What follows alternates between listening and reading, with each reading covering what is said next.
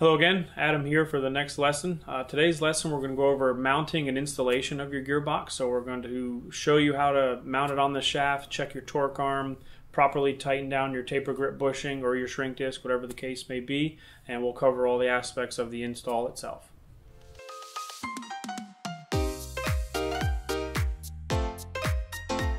We're out in the shop now. We'll go ahead and get started with our installation of our different mounting configurations, mounting options. The first thing we're going to start with is our Easy Grip. So we have our Easy Grip reducer here.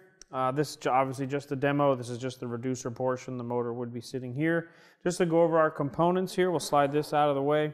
We have our shrink disc itself, 2 plates with all the hardware, make sure they're all loose.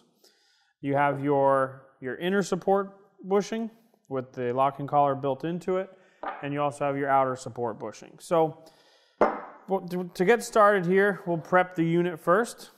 So we'll take the unit on the bench here, just a regular rag, clean the surface where the shrink disc will be sitting, which is the outer larger extension of the two. You can see there's 2 extensions.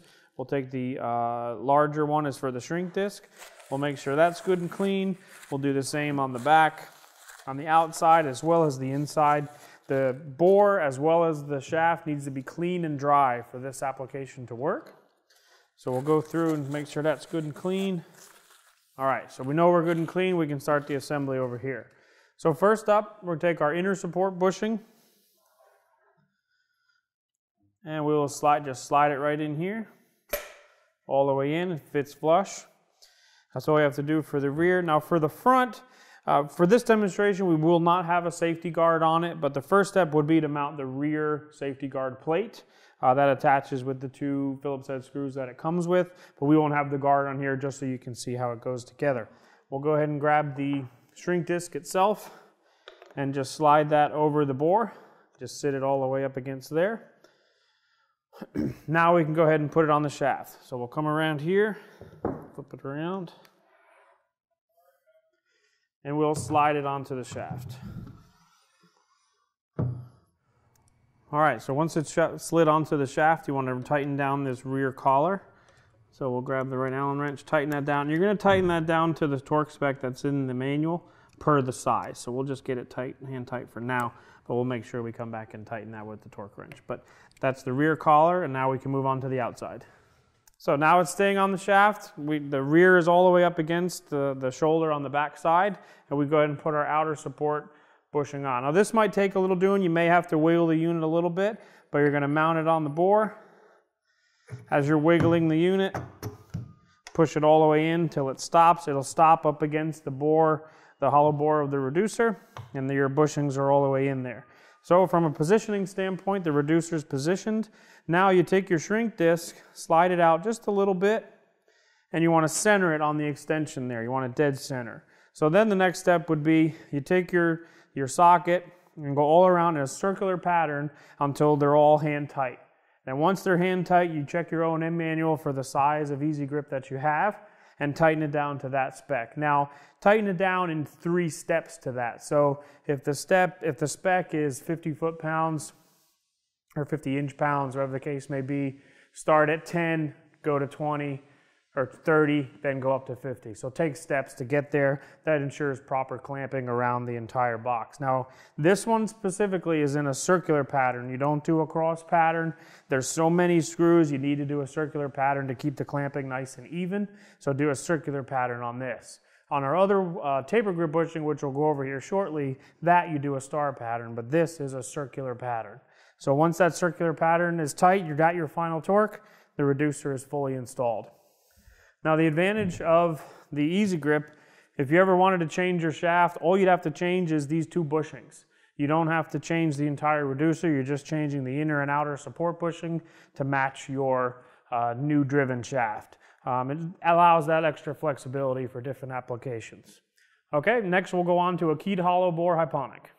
All right, so next up we're going to do a hyponic with a keyed hollow bore. So this is our hyponic product here we have hanging ready to go onto our shaft here. Keyed hollow bore, this is common for all keyed hollow bore products, but we'll just show on the hyponic here. Just to show our torque arm, this is a T-type style torque arm for the hyponic. It comes with the hardware to bolt it to the reducer, however which orientation you wanted it. So make sure these are nice and tight before you go to mount it on, lock washers and everything. For this, we're having the torque arm on the back, picking up the conveyor, if you will, mounting bracket on this side. The hardware that comes with that is 2 rubber bushings and 2 flat washers. The bolt length is dependent on how thick the material you're bolting to. So we give some recommendations in our O&M for diameter of the bolt, what it should be, but this length will depend on what you're bolting it to. So we'll go ahead and get this mounted. The first step, as with these, as with all of them, is to make sure the bores are good and clean and the shafts are good and clean. So we'll wipe them down real good where the key goes, down in the keyway. The shaft itself, wipe that real good. We'll grab the unit, wipe best we can there. Any dirt, debris, shipping lubricant, because we coat these shafts to prevent them from rusting. So keep that good and clean. All right, so they're nice and clean. If you can, get the keyway at a easily accessible slot so you can put the new key in. Now for this, we won't be putting a key in because that's depending on your pulley shaft, the length and all that, but the first step would be to put the key onto the shaft. You line it up onto the bore. So once we're lined up, you can rotate this. You can reach in here and turn the fan to turn the low speed shaft to whichever. You don't necessarily have to turn it. You can turn this to make it match the bore. So once everything's clean and dry, we know we have the right key that came with the pulley or the shaft, and then we can line it up. So we'll go ahead and drop it down and get it on that shaft. We get it as close as we can with the crane, or with, these aren't that heavy, but for ease of the video, we're doing the crane. But once we get it close there, you line up your keyway and your bore to the keyway and the key stock that's in the shaft, and you're going to slide it all the way on there. Now, there is a little bit of a trick. You kind of have to wobble it on to get it to walk all the way down. If you have to, lift it up a little while you're pushing in. So you rock it back and forth, you slide it in, get it as far in as it'll go up against the collar in the back, up against the shaft collar. And then next is for the torque arm hardware. And then now the point here with these torque arms is to make sure when you tighten them down, these rubber bushings aren't too tight. If they're too tight, they're going to bind up the low-speed bearings. This goes for all shaft-mounted products. So if they're too tight, it'll bind up the bearings.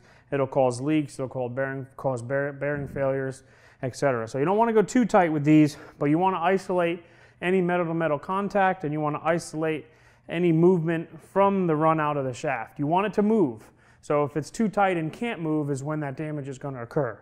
So the way you mount these, okay, so you take your bolt with the washer and a rubber bushing, put it through the reducer side, grab the other rubber bushing, put it on the back side of the torque arm, put the bolt through the piece of equipment, put the other flat washer, and then lock it down with the nut.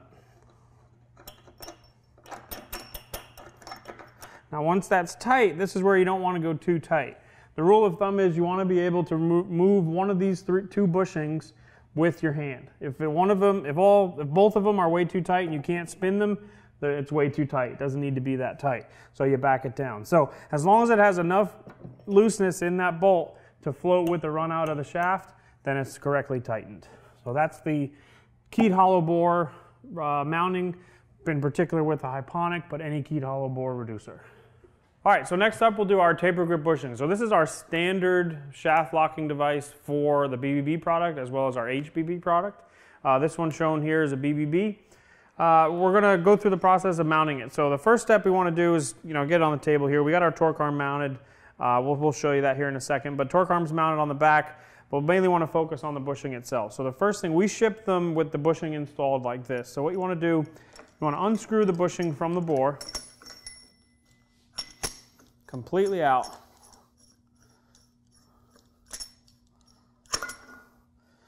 And you can see it. So you have the bushing itself, you have the thrust collar, and make sure you have all 6 of the bolts for the hardware there. First step you want to do before you go to put it in is grab some standard anti-seize, just a little bit on the first couple threads. That's about all you need right there. Just on the first couple threads so that when you thread it all the way down, it spreads it along. This will keep it from fretting corrosion in there and make it easier to remove later on down the road. So once that's on there, you go bring it back over. You're going to thread it back in all the way. and we'll back it off about a half a turn. We're going to use a feeler gauge to set a gap between the back of the flange and the front of the thrust collar. And what you want to do is you want to get a 1 to 2 millimeter gap. You can use feeler gauges, anything you have. These feeler gauges are perfect. You just need a little bit of a gap between those two surfaces, and you just adjust it there. Now you're going to check it again when you go to mount it on the shaft, but I like doing it first before because it does tend to move. So now we're ready to move it onto the shaft. Now, same as with all the other shafts, we want to make sure the shaft is clean and dry. So clean that off real good. And also make sure inside the taper grip bushing itself is clean. We don't want any of that anti-seize dripping down into the bore. So we want to make sure that's good, clean and dry, and then we're ready to go. So we'll go ahead and mount this over to the shaft.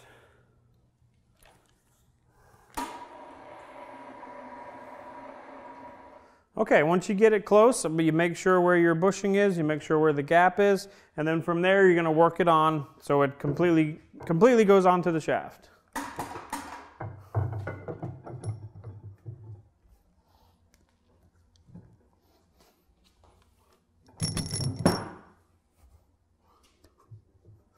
Okay, so we're all the way on. Now, for demonstration purposes, this shaft is not long enough. If you can see here where the shaft ends, it's not enough engagement for this to transmit the proper torque. So, but this is strictly for demonstration. So ideally you'd want that to be extending past the bushing, or a rule of thumb is as long as it clears the split in the bushing. We do have a TT dimension for that in our catalog, so you can reference that as well. So once it's mounted on there, you can let the weight down a little closer. So you want to get this, now we got to put the torque arm hardware in. So as with the keyed hollow bore and all shaft mount, you want to make sure these rubber bushings are not over tightened. So we'll put them in the same method. We do the bolt, flat washer bushing through the top, and underneath the metal framing, or the underneath the torque arm itself, you're going to put another rubber bushing. So now that the torque arm from the reducer is completely rubber isolated from metal. So now we're through, and on the bottom, you do one more flat washer and the nut. Now with these, same as with the previous one of them you should be able to turn by hand. If you can't turn any of them by hand, they're too tight, so you want to back it off a little bit. So now that we can turn by hand, that's good and tight. One thing you want to look for when you do this type of torque arm is when you're looking down back here, you want to make sure there's no metal-metal contact between the conveyor itself and the gearbox in its rotation. So naturally with the run out of the shaft, this gearbox is going to want to float, and with that float, it may come in contact or may come close to the equipment. So you want to make sure it's far enough away from the equipment to not cause any damage. That impact would not only damage the equipment, but also damage the low-speed bearings because it's not allowed to float with the run out. So just make sure there's no metal-to-metal contact, there's clearance all the way around. The motor as well, not just here, but also the motor. Okay, so once the torque arm bolt is tight, you have your the one bushing you can turn, you know it's good and tight. Now you can come over and tighten the bushing itself. So first you want to recheck that gap. Again, it's behind the flange in front of the thrust collar. So you check that gap, make sure you have that nice gap so you're good there. Now you can come through in a star pattern, tighten your bolts. So they get them nice and hand tight, and then you grab your torque wrench. So with your torque wrench, again, you work your way towards the final torque. If it's 80 foot-pounds, you do one at 20, one at 40, one at 80. Just break it down into 3 steps. That makes sure it clamps properly. So you go around and set your torque. Once they're all torqued, it is now torqued down and ready to go. All right, next up is the shrink disc unit. So this is a BBB5 unit. Here's the standard shrink disc, which you've seen in the easy grip portion of this. So the shrink disc itself is the same, it's just the unit is different. There's no inner and outer bushing. The diameter of the bore is set to the diameter of the driven equipment. So that's where your tolerance comes in. You got to get a good shaft fit, as we mentioned in a previous video. So we want to make sure everything's clean and dry here as well. So the first step, we'll take our rag, wipe off the exposed shaft, make sure there's no grease, no anti-seize, no none of that. It's all supposed to be completely clean, as well as inside the bore of the unit, outside where the shrink disc goes, both sides. Keep that nice and clean. So we're good there. Now we can lift the unit onto the shaft and slide it all the way up and align our torque arm mounting point.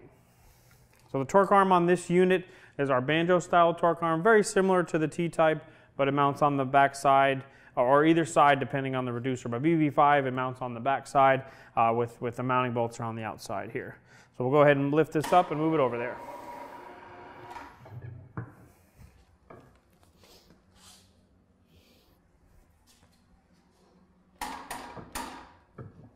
Okay. All right, so it's slid on there. Now again, as with the taper grip bushing, this shaft is a little bit short. So you can see in here, it's about halfway through. This setup right here would not transmit any torque, but for demonstration purposes, we wanted to keep it small. So normally, these shrink disc units, the shaft has to come to the end of the exposed bore of the shrink disc bore. So it has to come to the edge or protrude from the edge. So keep that in mind when you're doing a shrink disc install. So once that's on there, now you grab your shrink disc, you come over here, just slide it right on the exposed bore. Now you're going to want to center it on that exposed distance. So once it's centered, and you know you have your shaft through, as I said, this isn't long enough, but assuming this is long enough, you're going to come around here, you're going to tighten these all the way down till they're flush in a circular pattern. Do not do a star pattern, you're going to do a circular pattern for these. So once they're tightened down all the way around, you're going to take 3 steps to go to your final torque. And then from there, that is now tightened down and ready to transmit torque as far as the shrink disc. But we still have to do the torque arm itself. So same hardware as with the others. Or rubber bushing touching the torque arm. Another rubber bushing on the opposite side of the torque arm. Slide it through, flat washer, and then on the opposite side of the equipment. And then tighten it down, you should be able to move one of the 2 rubber bushings. Just by hand, not with too much force.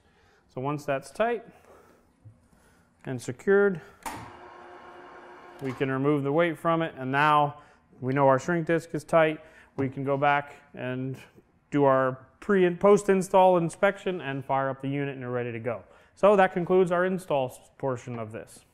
Okay, that'll be it for today's lesson. If you have any questions in the meantime before the next lesson, go to sumitomodrive.com and or contact your local Sumitomo rep.